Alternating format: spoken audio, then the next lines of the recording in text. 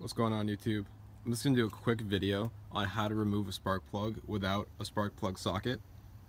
Now if you look here, I did have a spark plug socket, but I lost the rubber insert, so now it no longer holds on to the plugs when you're trying to pull them out. So what you need to do is just loosen them with your non-spark plug socket like you would any other bolt. And then what I did was I found these really strong magnets inside my house or inside my workbench, and all I did was I stuck them to the end of the wrench.